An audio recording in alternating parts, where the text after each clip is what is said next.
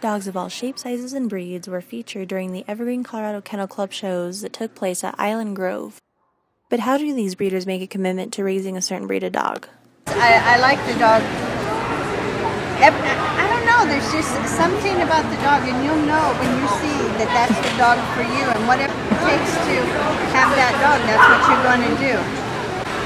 Went to a show and I saw this dog in the ring that looked like an absolute mutt, and I thought, that's the dog for me. And it took me 2 years to get my very first otter hound because they're just that rare.